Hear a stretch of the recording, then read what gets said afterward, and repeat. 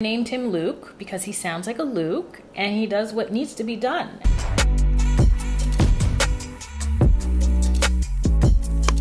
Hey loves, it's A back on your screen with another one. Hope you're well. I wanted to make this video quickly for you, and maybe a three-parter, or maybe I'll make it a compilation and put 3 in 1 of how I make my iPhone work for me as a legally blind person. So as my vision gets worse, I rely on tech more. And last night I was fiddling around with it and I discovered something that for once I can say actually works for me. This one is A1. So you're gonna go to your settings. Let me do screen recording so you guys can follow along. Dun, dun, dun, dun, dun. There we go. Accessibility as per usual. Where is it? Bing. Now, my problem used to be whenever I did voiceover, this rotted device read out everything to me. And I just no.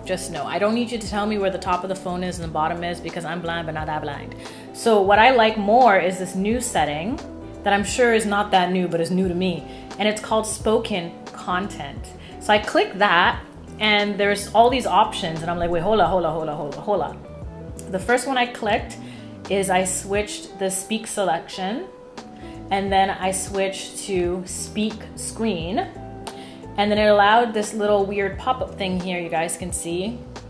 And that allows me to actually select what I want to read. Because like I said, my biggest problem with any of these dictation or text to word or spoken blah, blah, blah, it's just doing the most. And it's frustrating. And I've tried it with Samsung and I love me a Samsung, but they really need to work on their accessibility. There's a couple other settings that I changed on here too.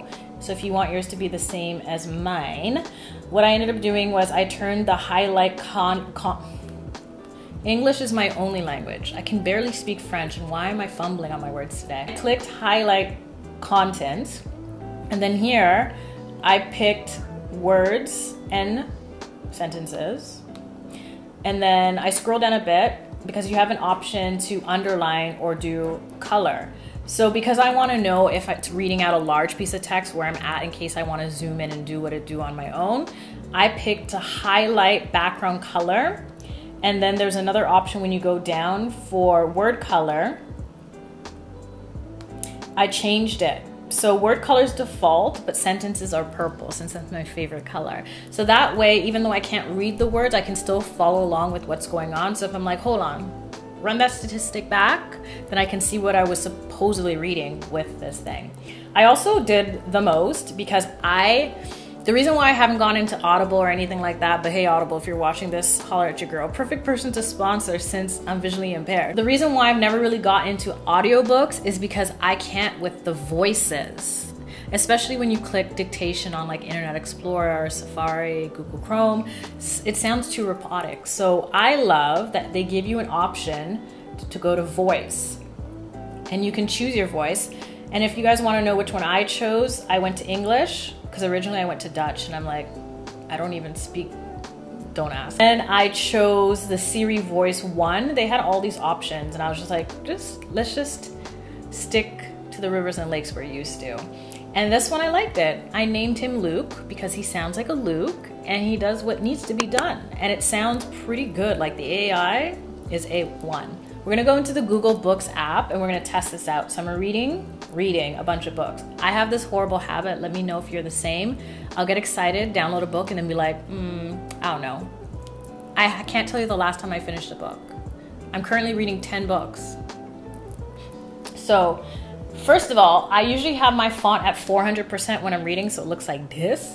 But in order to maximize how spoken word works, I actually go down to,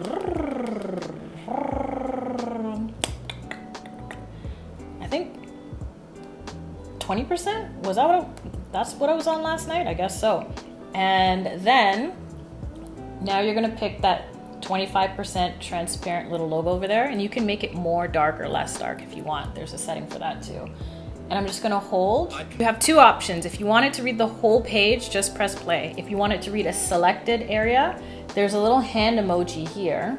and you're just gonna tap on a Women passage. advantages over medium and dark-skinned women who seek to marry black men. Those advantages extend to the quality. This volume probes black women's collective trajectory of love and lovelessness within the US context. It explores as well the contrived circumstances under which millions of black men have disappeared from the pool of available partners for black women. The forces behind their steps away from the homes they were expected to forge with black women have etched into African American history trails. Girl reads some heavy books. I also wanted to test to see if it works for Instagram.